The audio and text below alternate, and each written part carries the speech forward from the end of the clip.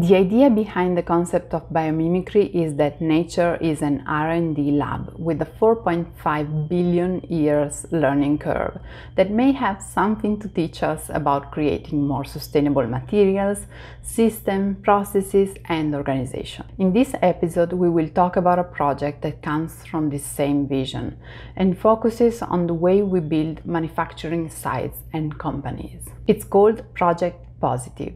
And as we will see, it's not only a vision, but it's a group of change agents dedicated to raising the bar on what acting sustainably means, driven by a sense of urgency to move beyond arbitrary reduction goals to science-based targets and actions that are generous to the ecosystem, employees, and communities in which they operate.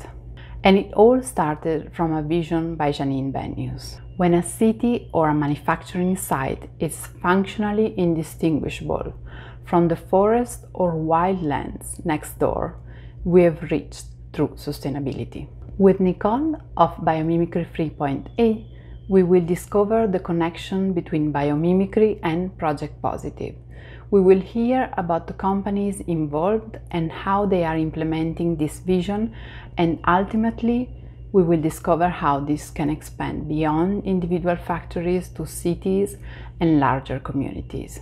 This is such an interesting episode that can inspire any company to take their sustainability vision a step further by looking at the forest next door and the ecosystem services it offers. Curious?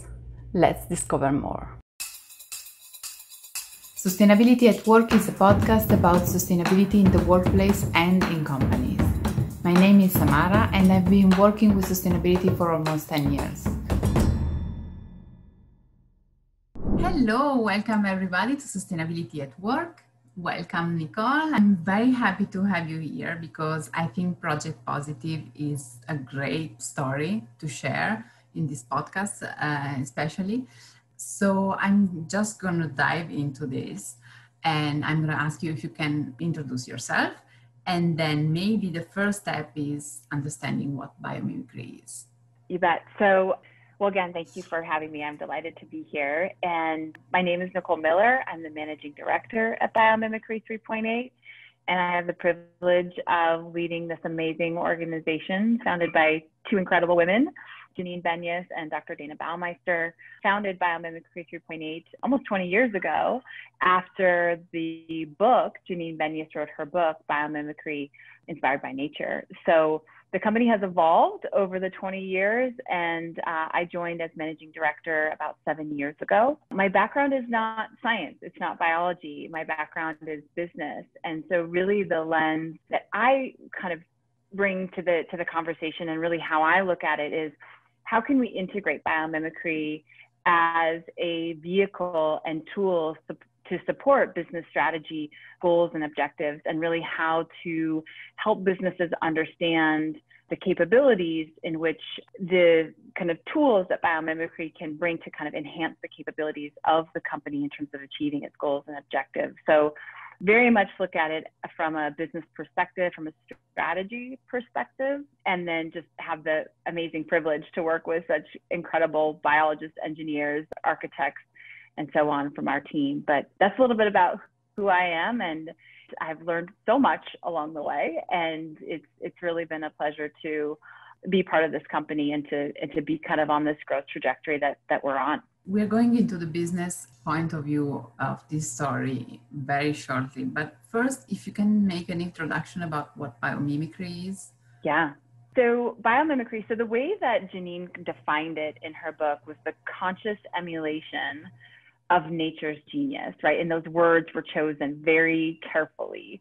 And really what that means is that we're looking at what we can learn from nature, not necessarily about nature, right? And from a business perspective, it's not, what can we extract from nature, but what can we learn from nature, right? So it's emulating the 3.8 billion years of R&D in nature, taking all those strategies, those lessons, those time-tested patterns and ideas and concepts that were created over time, really looking into those to help solve current day challenges, right? So it's looking at, polar bears and polar bear skin and fur to understand thermoregulation and what we might learn from the polar bear when we're designing jackets that need to insulate better, right? Or it's looking at termite mounds and understanding how termite mounds regulate cooling without any sort of pumps and fans, right? In the middle of the desert, right? That they can keep the inside cool. How do they do that? And can we emulate that concept when we're building and designing new buildings, right? And then even looking at it from a broader context in terms of at a city level, how can we design our cities to kind of emulate performance of local ecosystems, right? And I know we're going to talk a little bit about that, but I think what's one thing that's to kind of really understand biomimicry is one, it's learning from nature versus about, and then it's looking at the different levels of which we can apply that, whether we're looking to emulate the form of the biology, the process, or the function, right? So there's multiple ways in which we can unpack all those lessons from nature. And there's multiple ways in which we can apply them, right? Like biomimicry is industry agnostic. We can apply it to the built environment. We can apply it to consumer products. We can apply it to organizational design. So it's really broad in terms of how it can be used as a tool. And we have a whole design lens that we use, a whole process and methodology that we use in terms of how we go to the biology to help solve functional challenges. So there's a whole kind of rubric around, how we do it. So maybe this is a little bit a longer answer than you were looking for, but in terms of what it is, really that emulation of nature, and then how we do it, there's a lot of different ways in which we approach that based on the industry and the challenge itself. A beautiful introduction, for sure. I really loved it. And I think it's going to be very, very helpful to understand where we are going. So biomimicry started many years ago. When was the book by Janine? Janine wrote her book in 1997. Perfect. So it stays, I would say it stays more in the scientific world for a while. And then how biomimicry, part of biomimicry gave birth to this idea of Project Positive. How did that evolution? Yeah, so a big piece of our work is around place and place-based design, right? So when you're designing a building or a city or a community, we want to do so in a way that is fit to place, right? So a way that we create place-based designs is really looking at the local ecosystem, looking at the organisms. How do those organisms survive and thrive? What are the variables of this place that have made it either be successful or what has not succeeded in place, right? And so by looking at that, it helps us create resilient design that is fit to place. And so really ecosystems are an important informant, if you will, and the performance of those ecosystems and the organisms within those ecosystems are really incredible reference and data points and tools that we can use to understand how to create resilient and regenerative design. So that's been a big part of our place-based work, our built environment work. And in 2015, we had been having conversations with Interface, a longtime partner of ours, and we were talking about their sustainability goals and that they were about to reach their 2020 sustainability goals. And that they were really asking, well, what's next? Like, where do we go next? And so we were kind of building on this concept of place-based design and said, well, what would it look like if we kind of expanded the concept of sustainability beyond just, products, but if we started looking at facilities and if we started looking at every kind of piece that was in Interface's sphere of control, right? Like, because so much of the impact is kind of outside the sphere of control of the actual company itself. It's like what the consumer does with the product or, how someone interacts with the space. But within this context, we knew that, Interface could control how they designed and built their facilities. And so this kind of notion of like, well, what if your factories function like the forest next door? What if the facility and the campus itself was indistinguishable from how it looked and operated? And so Janine really kind of launched this vision. And when she intentionally said functionally indistinguishable, what she was really saying is, that our factories produce the same ecosystem services that the forest next door generate. So what does that mean? Ecosystem services are the benefits that humans get from nature for free, right? So this is clean air, this is clean water, right? By the trees that are creating clean air, that are filtering water, the soil that is filtering rainwater and creating biodiversity. And so these are all these benefits that we get, right? And so we can measure that. We can measure and quantify those ecosystem services. And so we kind of started toying around with this idea of like, okay, well, if we can measure and quantify the ecosystem services that the forest generates, then that can be our target for how our facilities should perform. And that's our aspirational target, that our facilities are functioning, delivering those ecosystem services like the forest next door. And Interface, being the, forward-thinking, progressive, sustainability leader that they are, they said, yes, let's try it. Let's see what that looks like. So we piloted this concept in a few of their different facilities, one in Australia and one in LaGrange, Georgia, far from you. And what we quickly realized was the potential of this concept and idea, and not just from the facilities perspective, but from the engagement, the employee engagement, the community engagement. Like, I think when we very, very first started, it was, this would be a better design. But then as we got into it, we're like, oh, it's much bigger than this. This is how we look at, every land that we touch, we can heal, right? Like that's, Janine says that. So our first pilots really started to kind of uncover the potential of this vision. And, since then we've been unpacking and exploring and testing and piloting it since. But that's kind of how it came to be, was really taking our place-based work a step further into quantification, modeling and measuring that, and using that as a performance target, and then designing for that. Can you take us through the steps? It could be, the example could be Interface, the pilot, or it could be any other that you've done after, but could you take us through the steps that you go through to understand, like identifying first and then measure, understand a little bit better the process?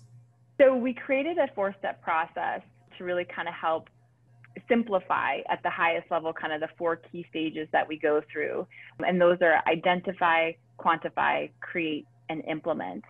And so what we go through in each of the stages, identify is really understanding what matters to this place, what matters to the community, what matters to the local ecology, and what matters to the company that's driving this work, or the organization or community or city, so that we can start to matrix those values and understand what is it that matters and why, so that we can lean into that when we're designing, coming up with design interventions that generate ecosystem services.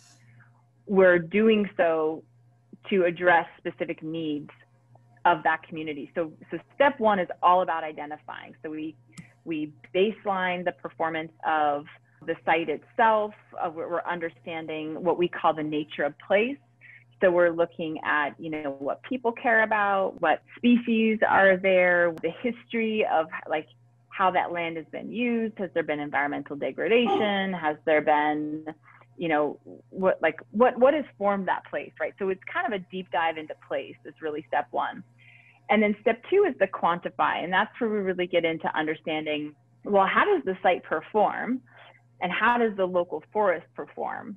And when we do that, then we can start to understand that performance gap, right, between our site, our community, and the forest. And once we understand that performance gap, then we understand what we need to solve for, right?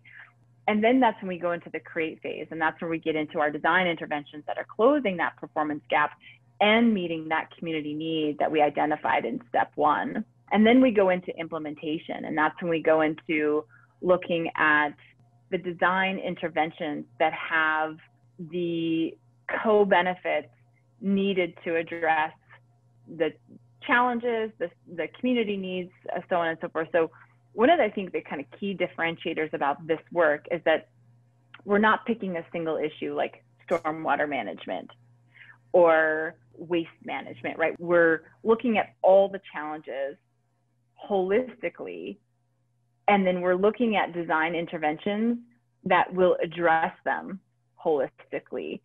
So these kind of multifunctional designs with co-benefits to kind of touch each one, right? So when we go into the implementation, what we're looking at is sometimes a prioritization of interventions that have the most co-benefits and figuring out the strategy for which we're going to integrate that, and then designing the strategy for how we're going to talk about that, how we're going to, so much of the projects that we work on have a pretty strong influence on either that company or the city in terms of that kind of social license to operate, you know, within that community. So a lot of what we talk about is understanding the value of these design interventions, what benefits they deliver to the community, and the story that we can really tell when we begin to implement these in terms of, you know, waters that were previously polluted now may become, you know, clean again. You can now, you know, swim and recreate in water that you couldn't before, or now the water is safe to drink, or, you know, we'll be able to improve air quality. So really, so much of what we want to do is get the narrative right for our intended outcomes, so that as we go to talk about this work, that it's really clear what our goals and objectives are and the benefits that the community will get, and not just, you know, that community, but the entire, you know, what we call the service shed, right? So the ripple effect of that. So if we integrate, you know, pollinator habitats, for example, that doesn't just benefit that one street or that one house or that one building, right? It benefits that entire community, and then there's ripple effect upon that. And so we're able to map that to see what that looks like. So a big part of our implementation is really demonstrating where those benefits ripple into, so that people really understand the value of what we're trying to do. Do you have an example of the process, with concrete example, from the local environment you inspired from the nature solution, just to make an example, how any company applied it and what was the results? Yeah, so actually one of my favorite projects is one of our very first that we kind of applied this thinking to before we did the quantification of ecosystem services.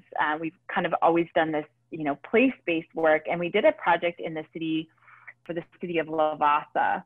And this was a project that we did with one of our design partners, HOK. And the goal of the landscape master plan was to provide guidance to create a resilient landscape that celebrates Lavasa as a place of the Sahdri region's biodiversity and character, right? We really wanted to kind of honor that. And the intent of the project was to preserve, restore, and enhance the natural and built environment of that site. And so we really worked with the team to help them understand the role of the native forest ecosystems, the role that they play in the water and soil cycles of that region, because this area experienced intense monsoons, so about 27 feet of rainfall in 3 months, right? So intense rain, and to identify the species in the region that would best inform kind of resilient and sustainable design.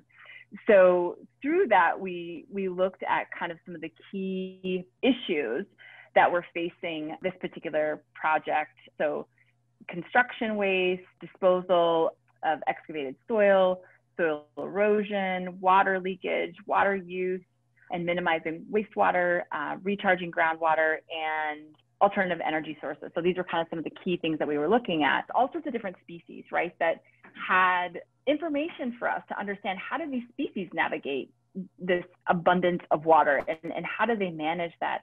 And that really helped gave us design strategies that we could then think about in that design process, right? So for example, when we were looking at the stormwater, the management of that water flow, one of the things that we really started to look at is how can we create design in the landscape itself that would slow the water runoff. And so two key things that we looked at were canopy drops.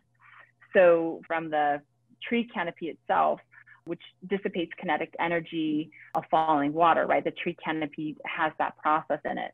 And then drip tips off leaves, right? Like how they shed excessive water quickly. So looking at these two different design strategies, if you will, from the leaves themselves from trees, as well as the tree canopy and how they did that, and how could we actually use that to inform better landscape design to help disperse that water on the site. And so ultimately what that landed on is we helped by taking all these species, and by taking all these approaches, we really helped create a systems level approach to help them rethink water storage in a new way by presenting, this multiple patterns and strategies about how these local plants and animals managed evaporation. And these design concepts really is what enabled HOK to make more informed and innovative design decisions that led to successful site design and master planning process. And ultimately what this yielded was a design that had 70% of the previously deforested land will be restored through detailed landscaping and restoration of the slope greening. There was a 30% reduction in carbon emissions, a 65% reduction in potable water consumption, and a 95% reduction in waste sent to landfill. So by looking again at things systems and holistically in all these different parts, understanding how the local species did that, we're able to come up with a better design master plan. Amazing. So who are the companies involved? Because I love that Project Positive is putting together a group of people and companies.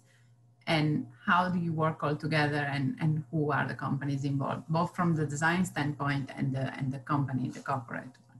So when we launched this work with Interface, what we quickly realized is that there was an opportunity to bring those who are doing this work together to share best practices. And so that's when we really created Project Positive as a collective of companies that were really looking to change the conversation of sustainability, moving beyond less bad, and specifically into how do we generate positive impact? How do we act regeneratively?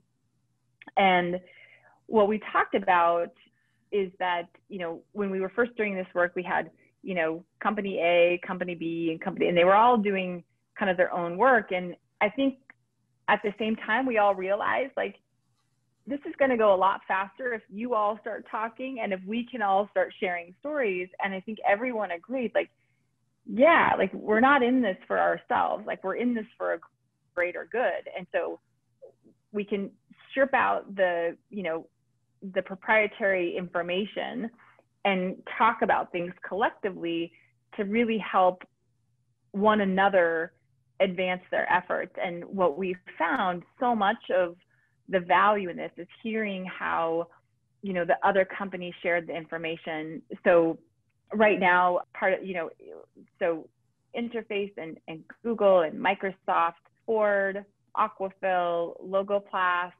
Jacobs are really our key members right now. I'm probably forgetting someone.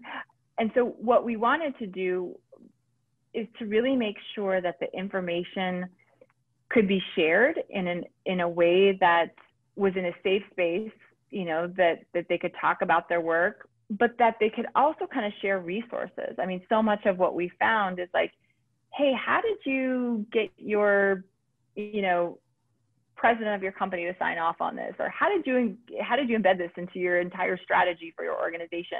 And so sharing those stories is what we found to be super helpful for one another, because everyone operates in such rapid, fast moving environments with limited capacity and huge demands, so we all have a lot of these similar operating conditions. So what can we learn from one another so that we can be more effective in being really crisp on the value prop, or being really clear about, hey, this really worked well for us when we were developing our strategy, or hey, when we did this pilot, we realized that we needed to look at external and internal operating conditions, and here's how we did that. So Project Positive is really that place where companies who are committed to doing this work, using nature as a design inspiration and using ecosystem services as a performance goal to really kind of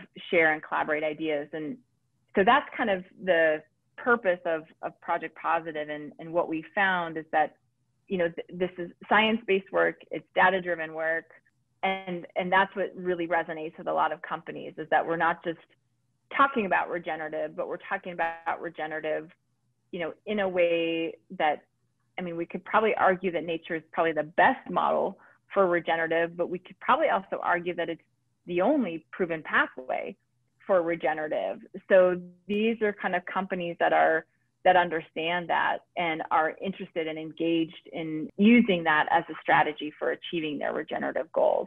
So how do you get the CEO to sign the project? This is an interesting part, especially for this podcast. I'm really interested in solutions, but then how those solutions are implemented inside a company.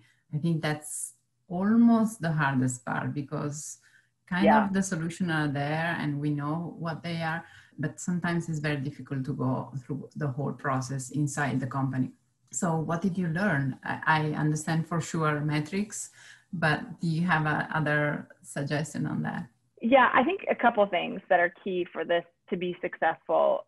One, I think anytime you have to tie it to what the company already cares about, right? So as we were talking about in the beginning, like really understanding the goals and objectives, and, you know, maybe that's the SDGs and it's relating it back to that, or maybe there's a carbon goal or a waste goal or whatever that is. So we always want to make sure that we're coming in and demonstrating how this is in service to what the company is already committed to, and then how it can then go beyond. So it's kind of like the yes and. Yes, we can achieve your carbon goal. And by the way, we can generate biodiversity, we can generate clean water, we can, you know, generate soil. So that's kind of the first thing, is understanding what matters and to demonstrate how this work is going to be in service to those goals. And then the other thing that we learned through work with Lee Sharp at Harvard School of Public Health is that for innovation, particularly sustainable regenerative innovation, to really be adopted, there's some kind of key moves that you have to make. And, you know, one is this kind of idea of code switching, right? This matching signal to antenna, right? And that's kind of what a little bit I was talking about, like really understand what matters to that person or to that company and really speak that language. So that's kind of the first piece of it. And then the second is getting a pilot, just demonstrating something at a small scale to show this is what's possible. And here's what we did at a pilot level. And then, you know, extrapolate that out so that they could really see in a very tangible way, oh, if we were to apply this more broadly, this is what it could look like.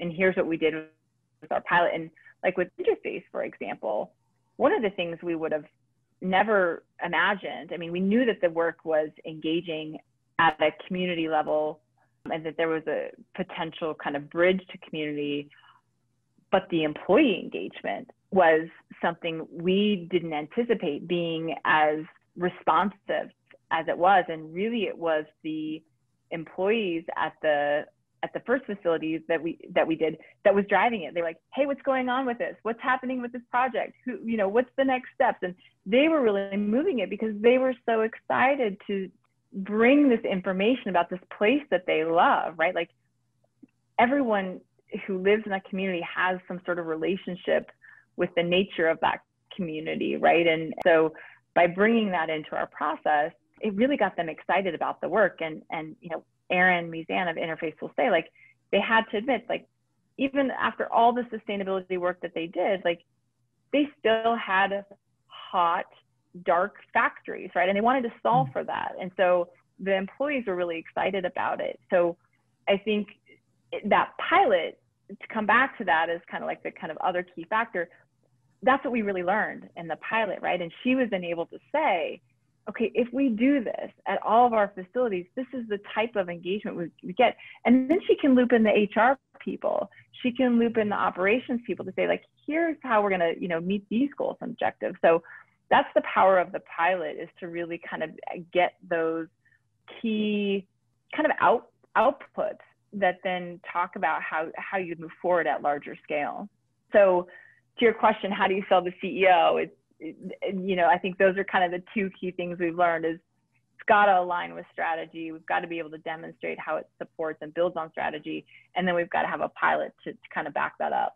And do you have any suggestion on the team that should be at the table?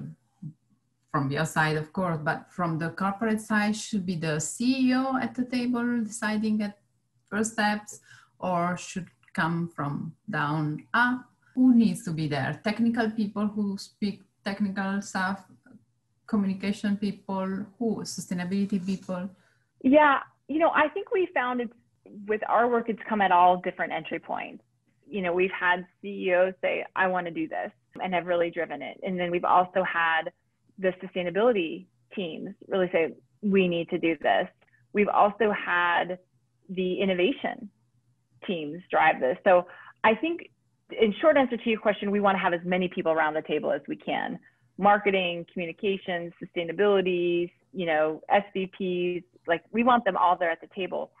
But typically it's one of those teams that's going to introduce it, right? And be the kind of spearhead of making it happen. And so much of what we try to do is then give them the information, and this is where Project Positive is so powerful, is then to bring those peers in to then have those conversations. So it's not just us saying it, but it's other companies saying, hey, we've done this, so like if a marketing and communications team, is really excited about this, then they can say, okay, well, here's someone from Ford that can talk to Microsoft, about that. So yeah, kind of a long answer to your question. It can be any.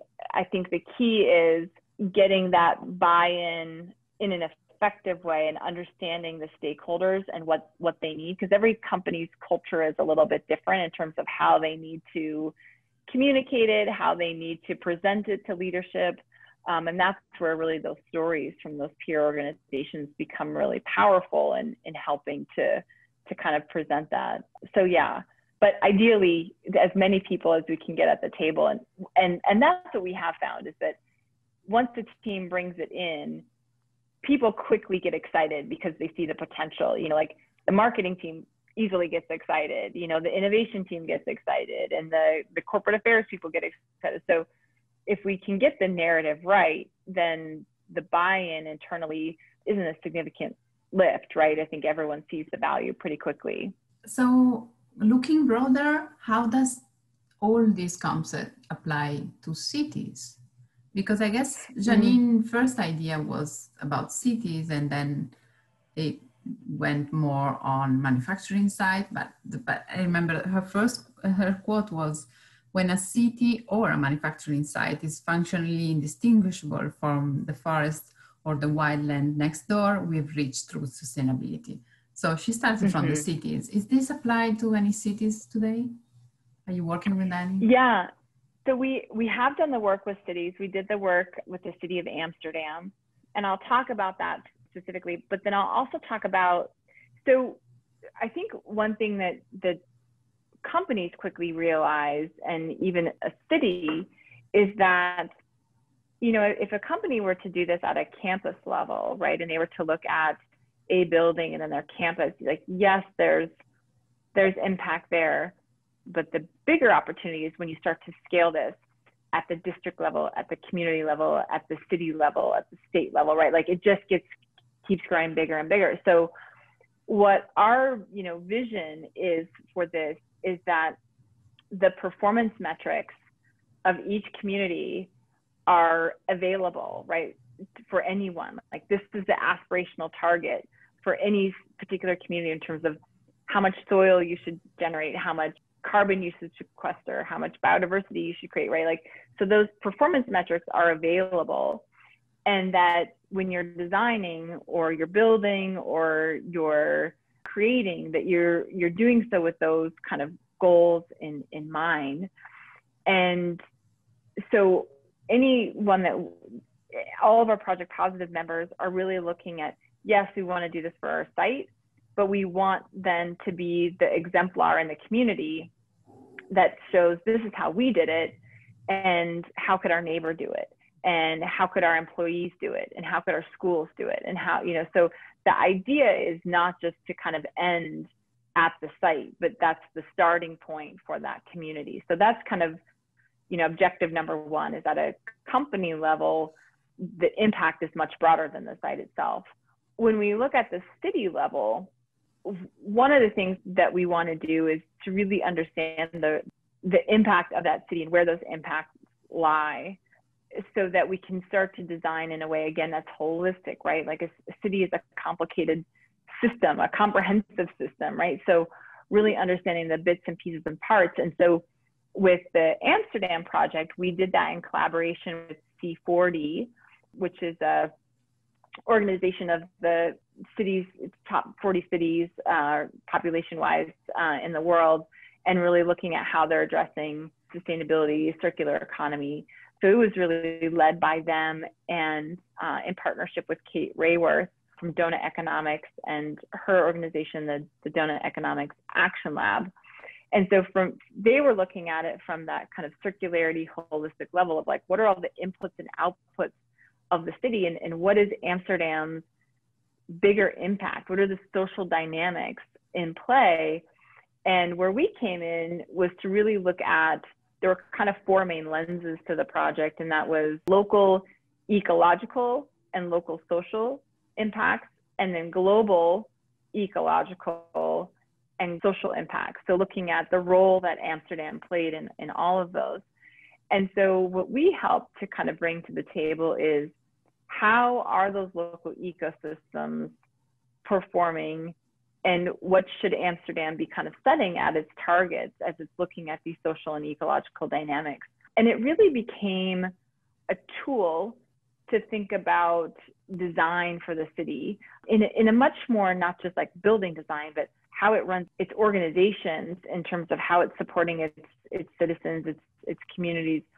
So with the integration, or bringing this kind of lens into Kate Rayworth's kind of design framework, it was really developed as and labeled as a city selfie, right? So if you were to take a selfie of yourself to say, how do I look? That's kind of became the output of that, the outcome of that project. And now it's actually a framework that you can download, cities can download and do their own city selfie of how are they performing at that kind of, in those four quadrants of performance. So it was an awesome project, one that has got a lot of exposure in terms of how do we build back better after COVID, and how do we design more resilient cities that are integrating biodiversity in a way that's healthy for the ecosystems and healthy for human health and well-being. So yeah, it might have been a longer answer than you were looking for, but yeah, that was the work with Amsterdam, and I think what we found, what is a great, I think, example out of that project is, again, the multifunctionality of how we can apply this thinking to different frameworks that are already in existence. Great. I love especially the connection you did between corporation and then the cities, because I think that's really the innovation of this project, to see broader than just a facility. I really always wanted to ask you, what is your favorite nature-inspired solution? I think one that I talk about a lot, because I think it's so cool, is the project that we did with HOK for the US Coast Guard, which is a building that was built into a hillside. And so when you approach the building, it looks like 2 stories, but it's really 11 stories built into the hillside, and it goes down. But it's the series of interconnected green rooftops that you see. So as you enter the building, you see these two levels, but then as you look out, all you're seeing is this beautiful landscape, because each building is a layer below you. So you're just seeing the rooftop, right? So it's this incredible design from a landscape perspective, but also aesthetically, and then what it's actually doing in terms of a performance level. So I love that example because it shows at scale. It's not, just like a cool widget or a cool product. I mean, there's so many, Samara. It's like honestly asking like, what's your favorite child? So that's a difficult one, but I do like that example because it helps people see it at scale.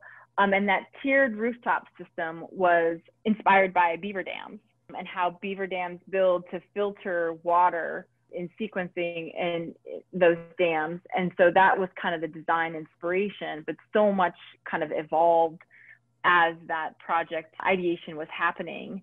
I would say that's one, but as soon as I'm going to close my mouth on this, like 4 others are going to come up and be like, that's so cool. So that's my answer for this exact moment in time. No, that's a good one. So last question, what keeps your fuel going and what energizes you in these days? I think just the potential of this work, right? That we're thinking about design differently. And I love that we're, one of the core sayings of biomimicry is that we're creating conditions conducive to life, right? Like we're designing facilities that support all life, right? Not just human life, but all life, right? And I think that notion of realizing that, of creating products or communities or facilities that create positive impact, and that we as humans can do so much more, right, than what we're doing. We have so much more potential to have a much more positive relationship with our planet. And I think that's what inspires me and keeps me going, is that potential of what that looks like. Janine does this really beautiful talk where she shows the 1940s World Fair and how, there was this exhibit where everyone was sitting around looking at the cities of the future, and they were high rises and these complicated, interrelated, highway systems. And it was like, wow, like imagine that. And then we did it, right? We built it, we created it. And now we're looking at all this thing like, maybe this wasn't the best idea. But now we can start to create cities that are full of buildings with trees, sprouting out of them, and communities where the parks and the buildings and are all interconnected. And I think that vision of what that looks like, and to your point, like we need an image. Like biomimicry and the power of biomimicry is so visual, right? It's to see all that we can do. And so for me, having those visuals of what we're creating and what we're supporting, right? Like you take a walk out in nature and one handful of dirt has, how many millions of organisms, billions of organisms in it, right? This is like thinking that we're now creating designs that are in service to all of that and not at detriment. Like to me, that's just so inspiring. And to see some of the examples of what that looks like is what fuels me for sure. Just our human potential is so much more, and I'm excited that we're on the brink of tapping into that in a positive way. I think we couldn't have a better note to end this. Thank you, Nicole, and keep up with the good work, because it's amazing the work you're doing. Oh, thank you so much. Thank you, Nicole. Bye. Thank you for listening to this episode of Sustainability at Work. If you like this episode, please consider rating and sharing it. It will help others to discover it, and the more we are learning about sustainability, the better. You can also subscribe on YouTube. Sustainability at Work is a series created together with Traces.Dreams, a collective platform to tell the story of our times and connect the dots by embracing complexity and a diversity of views and ideas. See you next time.